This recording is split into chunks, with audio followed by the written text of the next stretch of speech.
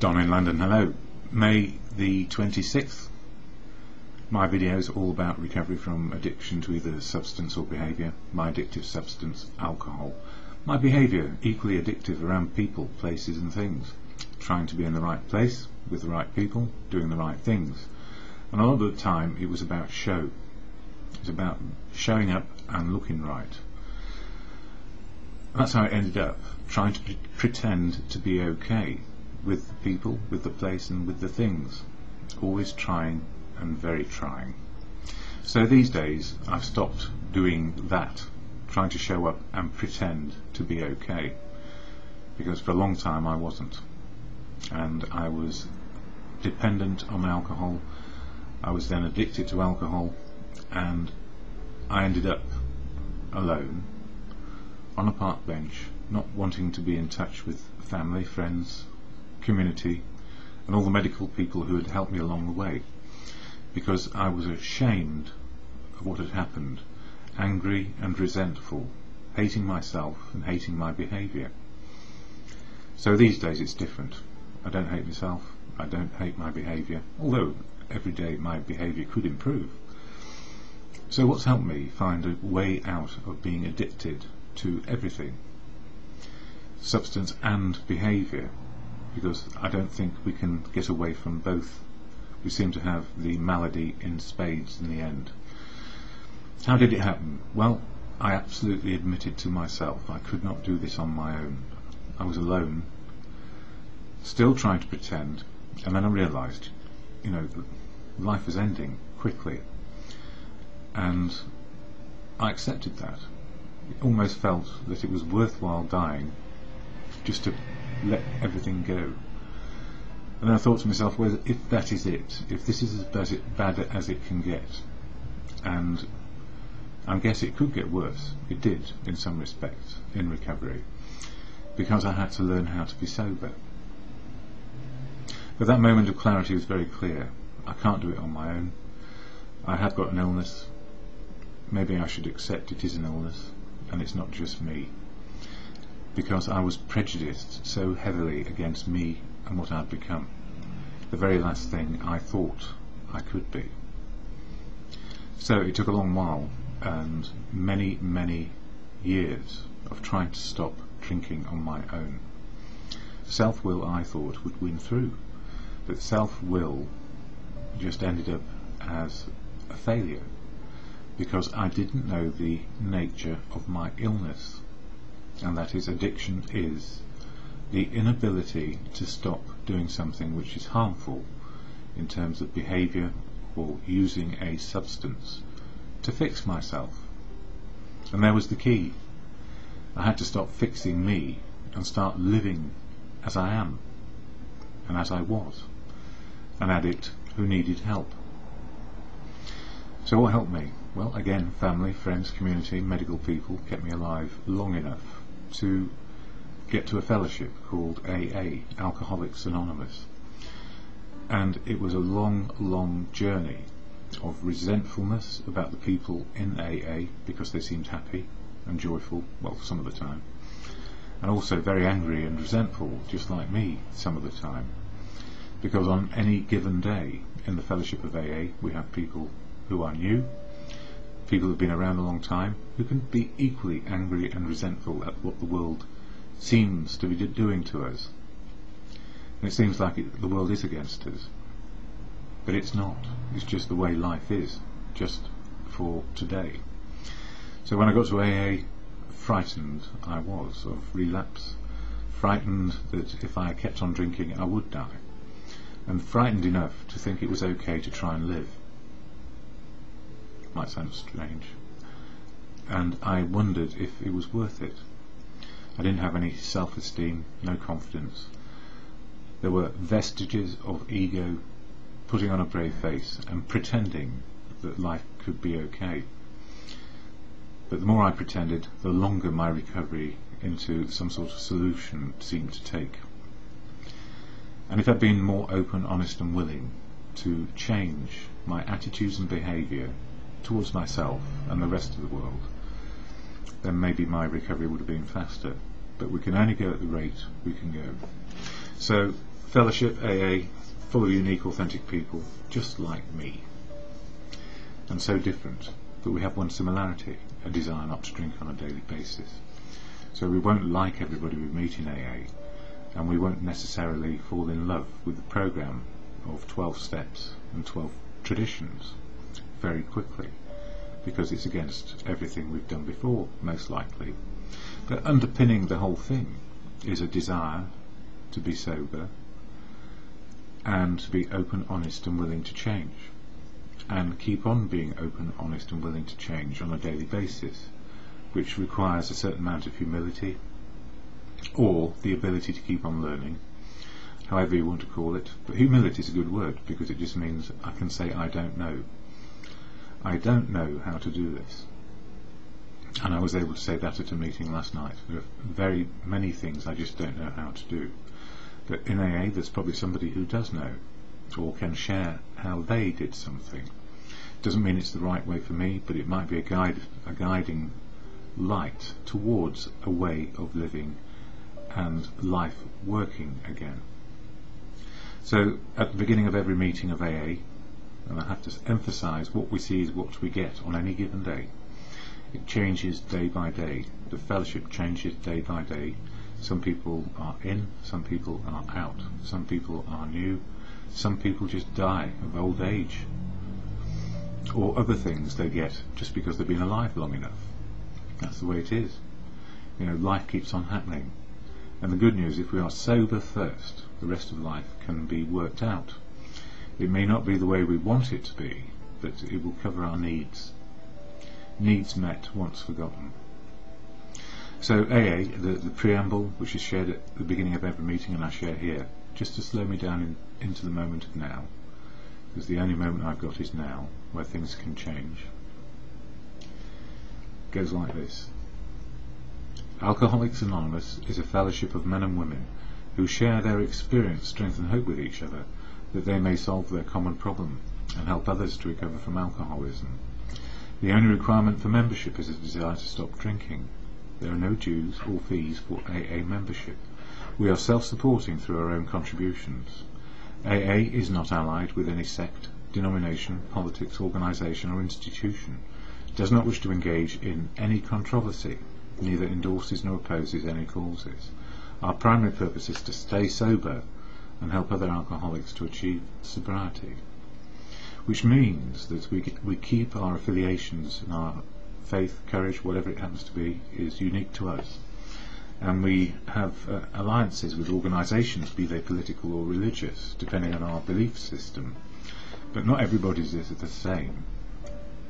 Indeed, the only similarity you'll find in a room full of fellowship is that we have a desire to be sober. But that can be questionable too, because a lot of us, when we first start, are very angry. And we want to keep on drinking because that's what saved us in the end from goodness knows what, but then became our prisoner or our jailer, both. We were the prisoner and jailer of our own making. But that is the problem. You know, it's a shame and guilt thing often, that we don't realise that we're ill, and the rest of society would prefer it if we were just alcoholics so we could be ignored. Or maybe that's how we think and feel about ourselves. Ignore me, I'm an alcoholic, let me keep on drinking myself to death. Or, I'm an alcoholic with an illness, maybe I can do something about this if I get some help. So we need help, I've found. I haven't found many people who have stopped drinking on their own and feel happy all the time as they can be, or sad as they can be because life is sad, or angry at the world because the world is an angry place just now. And it's not about being right or wrong either, it's just expressing in fellowship where we can. We share our experience, strength and hope. Some of it's angry, horrible and nasty because we just feel that way, but at least it's a safe place to let off steam. Now sometimes our fellows will kick up when we are angry and resentful. And I saw it recently in a meeting where a person stood up and said, "Why are you talking about God? God provided not only drink, but it's there to enjoy." Yet they were standing there not very sober and very angry that they couldn't keep on drinking safely, get drunk, wake up in the morning and just carry on with life. they woke up in the morning and started drinking again. So it all takes us in different ways, and sometimes recovery is rough as hell, and life is rough as hell.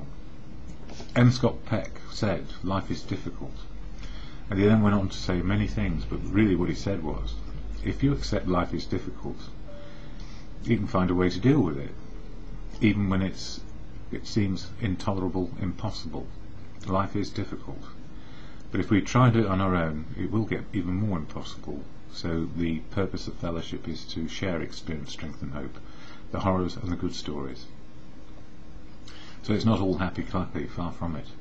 People come in happy, joyous and free sometimes and share, my world is great, and then the next person says, my life is horrible. And it is, but it won't be made better by a drink. So if we can stop drinking, keep sober, life, difficult life, whatever it happens to be, can work. So that's what my video is about hope, as much as anything.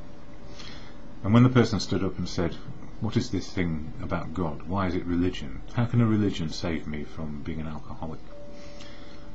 I don't know that it can, but if you have a higher power in your life, that is, you accept you're not God's gift, or you just simply aren't able to stop drinking on your own, you get humility to start learning again, hopefully, or you get so resentful you die early. And it's been brought home to me by immediate and close connections that is so, that a person can be so prejudiced against themselves that they cannot tolerate themselves, let alone anything else. So drink is an escape, and oblivion follows. But you just can't keep doing that.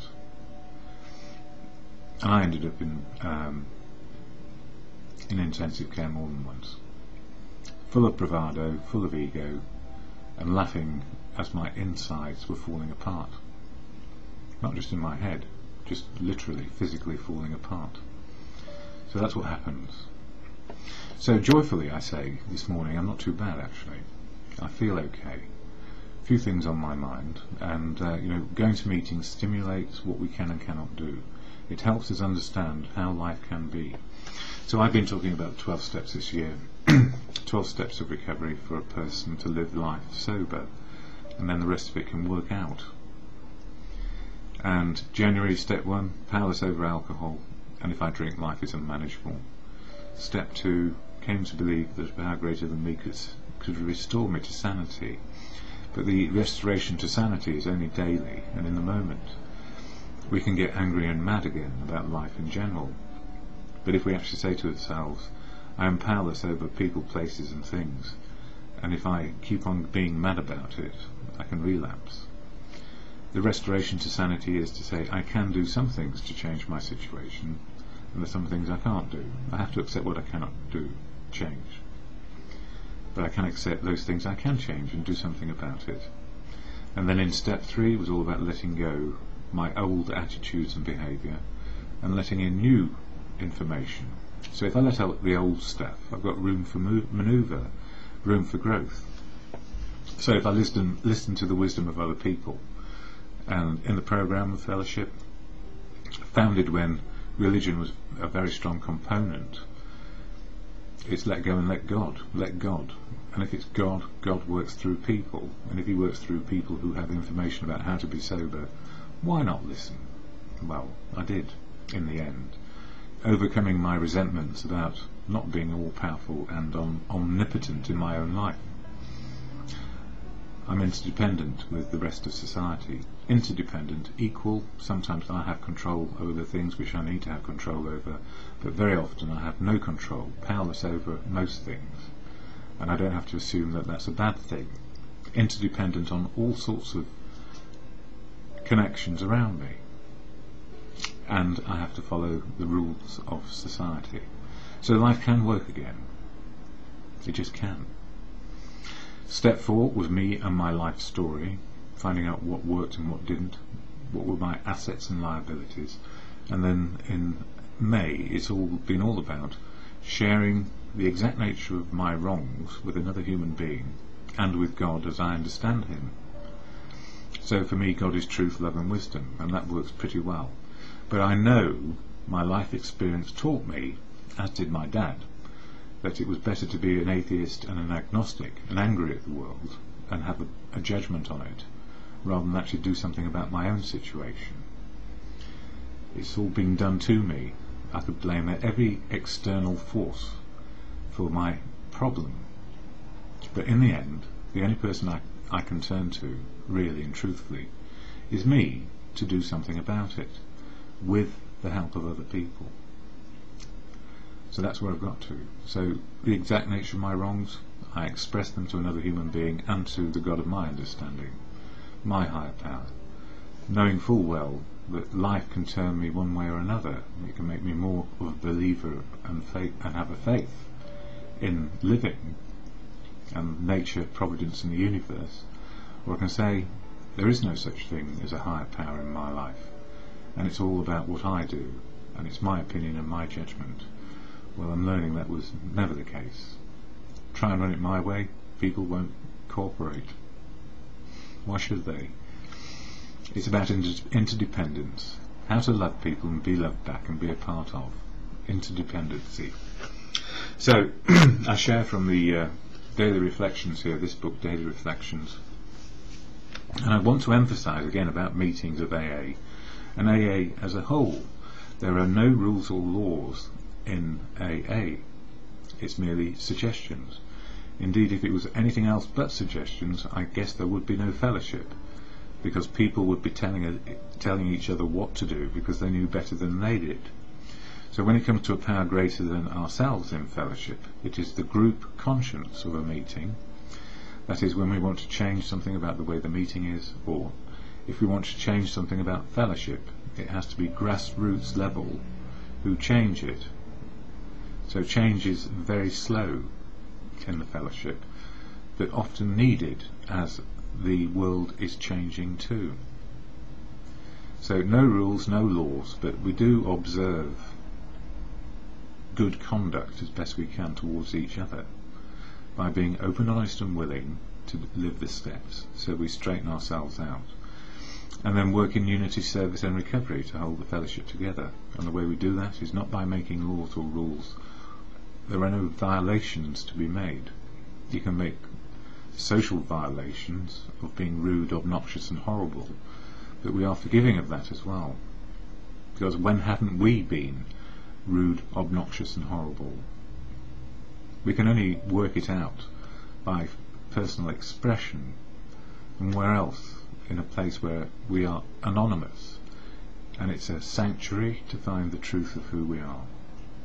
That's how it works. But the problem is, when we first come in, we judge heavily ourselves for being an alcoholic, and it's shameful and guilty. Often those feelings come through. Or we shout it from the rooftops and say, I'm an alcoholic and I'm going to sort myself out.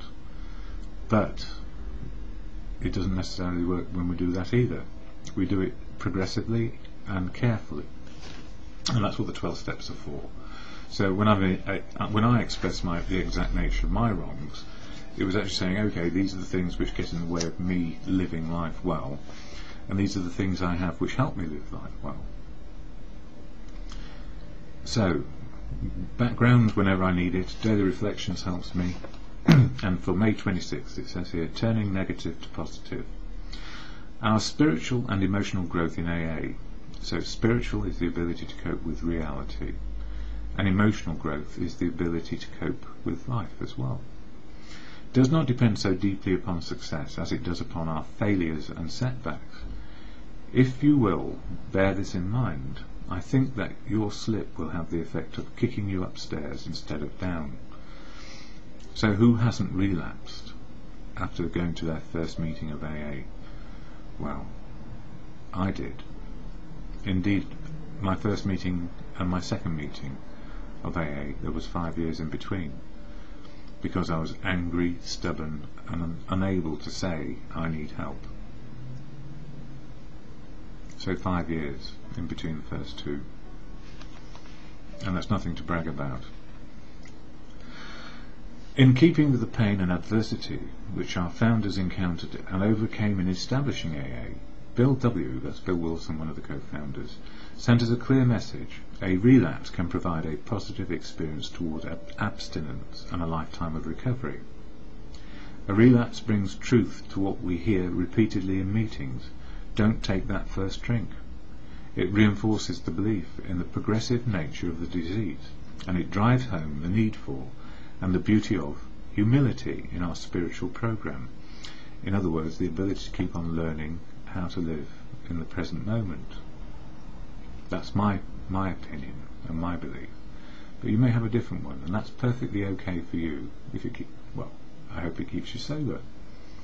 Simple truths come in complicated ways to me when I become ego-driven. And that's true.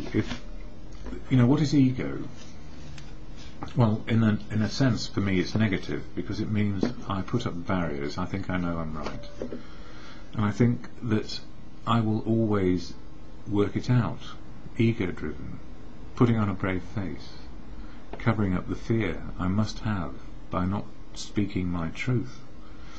But if I speak the truth and say I just don't know how to do something, most often somebody comes along and says, I've got this is what I did. It may not be right for you, but this is what I did. And most often the kernel or the grain of necessary identification is there, and I listen and I learn something. And primarily when it comes to relapse or starting again with the program, it is about applying ourselves to being sober first in front of everything, because if we don't do that, everything else is lost. And I can't emphasize that enough. Sober first and the rest of life can happen. It's really important I remember that right now, because we have to love, no we don't, we just love people even when their behaviour is awful, because that person who is in the struggle of addiction is hating themselves and hating their behaviour and doing it in a self-destructive way because they are ill and they're out of control. So powerless over alcohol, powerless over the substance, will kill us if we don't say, yes, I am powerless over this substance, and life is unmanageable when I drink. Step one. And then the other steps start to happen. So we can get step one right every day, but it is one day only. It must be one day, and I've learned that. Because if I say to myself, I can be sober for the rest of my life, I am forgetting just how life is difficult. And anything and everything can be turned around, and the drink is only an arm's length away. Because I might be so ecstatically joyous, I don't think I will ever get to where I was before, or life is so bad, I just can't see what is the point. And I am very aware of that too, because I have clinical conditions around depression, lifelong, I guess, now I look back and understand the maladies I've had. And I also have type 1 diabetes, so if I were to drink again, what are the consequences? Well, actually, if I am able, I can drink safely with type 1 diabetes, but because I'm an alcoholic, if I drink, I know one drink leads to another. So when it says in that reading, don't take that first drink, I have done that before, years ago, and it is some years now. And I have an anniversary coming up, which is good news. I can say life is difficult, but it's fun some of the time, hard some of the time. It feels impossible some of the time. And what do I do when it feels like that? I go to a meeting and tell people. And it doesn't mean I'm going to be able to express myself in a logical way. It normally means I express my feelings. I feel outraged, I feel angry, I feel resentful, or I feel joyous, happy and free. It can be any of those things, and I can flip from one to another depending on what's going on and what's on my mind. So it is about interdependence, sharing and freeing ourselves up from old attitudes and behaviour, letting go and letting good wisdom back in. It's out there. And it doesn't necessarily have to be in the room of AA. Often, and very often, it's inside and outside, just as life affords. Needs met, once forgotten today. I need to be me. So I have enough self-love to be able to love other people in an unconditional way, which is I don't form dependency, which is one person has power, codependency, where one person has power over the other, interdependency, mutuality, understanding, all about being open, honest and willing, and working in unity and service and recovery around suggestions to be free of drink on a daily basis. Rules, laws, obediences don't work. So that is my understanding of how the fellowship works. We work together. So at the end of these videos I always share the serenity prayer, because it helps me with the can do, can't do, things I cannot change, and courage to change things I can. So as the person said recently, what has God got to do with it? Well, if God has nothing to do with it, and you have an understanding of a power greater than yourself is the wisdom of the universe, then we keep on learning. So whatever God is to you, or your understanding of a God or a higher power in your life, that's what's important. There is no universal common God within AA. The understandings are unique and authentic to each person, depending on their preferences and belief systems. So when people share to God in good conscience or whatever, when they use the word God, it is their personal understanding of the God in their lives, or the higher power in their lives. And it is unique and authentic because we all have different life experience, but a common understanding may exist across the world in one shape or form. And it's up to you to decide what is right for you, agnostic, atheist, believer, or just happy with a higher power. And I have so many higher powers around me. I'm absolutely delighted these days that I'm not it, because I just don't know all the answers. Certainly never do. Don't want to, can't. So the serenity prayer to God, or in good conscience: God, grant me the serenity to accept the things I cannot change. Courage to change the things I can. That's courage to change the things I can. And the wisdom to know the difference, for me, always in the moment, and just for today.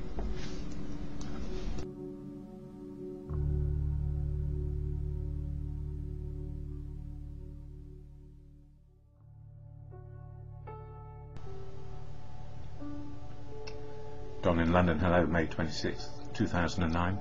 My video is all about addiction to either substance or behaviour, or both, or whatever it happens to be. Addiction for me was about alcohol, a recovering alcoholic now, one day at a time. And my behaviour could come out in addictive behaviours too: eating, gym, health, you name it, relationships, all those things that we can go to excess. And I don't know, maybe it's just the personality we're born with, or maybe we develop addictions as we go along. And usually it's about not feeling right about ourselves in some way, that we have fear of being not good enough, fear of being found out, just fear of not understanding what is going on around us, and we feel less than. So what's it like to be in recovery? You know, there are messages around self-prejudice, or being prejudiced against ourselves because we don't feel right, and we start by beating ourselves up. And what do we do then? We try and obliterate those feelings. So alcohol was my way of trying to find happiness on a daily basis, to, I suppose, amplify joy and also amplify separation or exclusion, because I didn't know how to cope. And the worst part of all of this, I was a trainer and developer of people, and I trained and developed people to be able to cope with life, coping life strategies. And the danger is, if we keep on coping too long, we climb a mountain of coping and then we fall off, or we free fall, because there's nothing left. We've gone too far. And for me, alcohol was one of my coping strategies. Now, what a daft thing to do, I look back and think, or feel. My best thinking kept me drinking, and my best feelings these days, which is to get a bit of courage, faith and confidence on a daily basis, that it's worth living, without resorting to drink or drugs or behaviour in excess. I'm in the middle ground of being okay, trying to be normal, and for me normal is extraordinary. And I went to a good meeting last night, as I shared in my last video, which was a newcomers meeting, and I helped make the tea, open the windows, close the windows, put the bin stuff out, and listened to two people, one with just over a year doing a chair on what it's like to be in recovery, and somebody else who was over 16 years or thereabouts, and what it's like to be in recovery and how does it feel. And both came up with the same answer, really. It's one day at a time we feel okay, or if we're not feeling okay, we know why, because we understand what is happening. So the AA program, the Fellowship of AA, Alcoholics Anonymous, full of unique, authentic people, and I cannot speak for them. So when I'm on YouTube doing these videos, it's about my experience, strength and hope, and what helps me, like the literature of the Fellowship, AA. But at every meeting, we share the preamble, which is on this little card, freely available from AA sources. And just before I do that, this book here, The Way to Find in London, it's got about 600 to 700 meetings in that, and I know it said August 2008 on that one, but there is a new one out right about now. So if you think you've got a problem with drinking, there's no harm in going to a meeting and just absorbing. It can be quite frightening to go there, but actually it becomes a surprise that there are a lot of people who may have faced the same dilemmas, and whilst remaining unique and authentic, this one similarity keeps us going to get some, I guess, open, willing, honest behaving, and helping a fellowship keep going through service, unity and recovery. So the preamble of AA sums it all up. What are meetings all about? What is this step program, and what are the traditions? Alcoholics Anonymous is a fellowship of men and women who share their experience, strength and hope with each other, that they may solve their common problem and help others to recover from alcoholism. The only requirement for membership is a desire to stop drinking. There are no dues or fees for AA membership. We are self-supporting through our own contributions. AA is not allied with any sect, denomination, politics, organisation or institution. It does not wish to engage in any controversy, neither endorses nor opposes any causes. Our primary purpose is to stay sober and help other alcoholics to achieve sobriety. And that final bit, whether it's drink or drugs or whatever it happens to be, there's a fellowship out there. And the gift is that if we can get one day sober, we can move on from that, maybe to another and another. And last night there were 5 people 1 month sober, and quite a few newcomers just making their way back, and also some making their way back in from a relapse or a slip. So we're not perfect, and we simply make progress. The danger, though, in all of this, the prejudice against ourselves, will get us into resentments.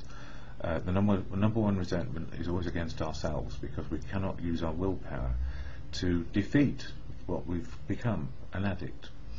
But if we actually say to ourselves we are powerless over alcohol or whatever it happens to be, and life gets unmanageable when we indulge and cannot stop, because we just cannot, then we find that life can be made into choices made in the day, and choices in the short to medium long term about what is good for us. And one of the things I've learned is what is spiritual, and it's not necessarily religious. A spiritual life is being open, honest and willing to see reality. And sometimes we talk a life beyond our wildest dreams. Our wildest dreams were never about reality. There's always something far in the distance that maybe we couldn't attain. We still need to strive to be happy and find joy. At the same time, realism is the true spiritual path, because if we see real, it is spiritual. It's being able to appreciate everything around us, and also have joy and sadness in our lives. So it's not a happy clappy fellowship, it's not a cult, although some people would like it to be. It's just about finding our own path and our own choices, and nobody ever is bigger or smaller than anybody else. And I learn most from the newcomers about what it is like, the horror, the absolute horror of addiction.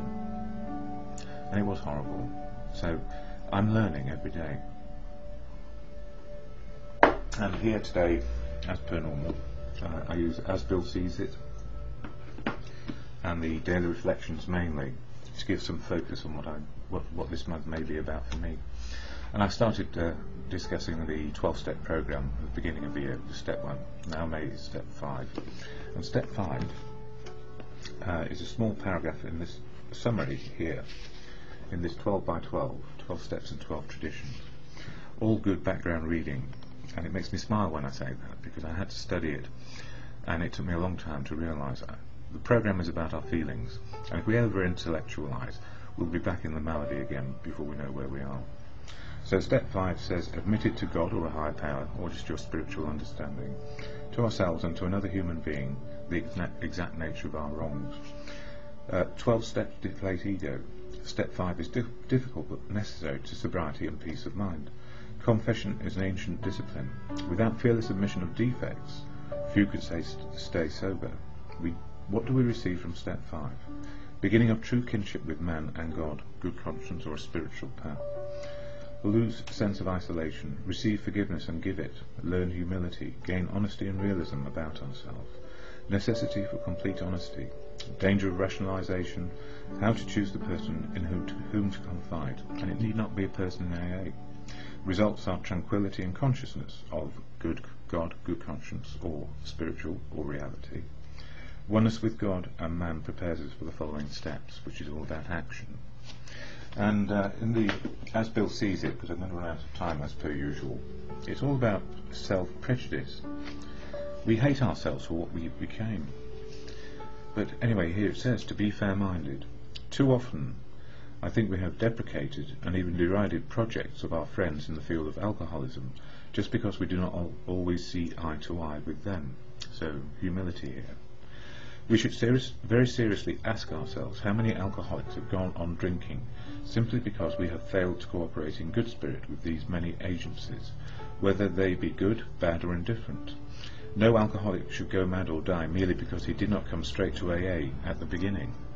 Our first objective will be the development of self-restraint. This carries a top priority rating.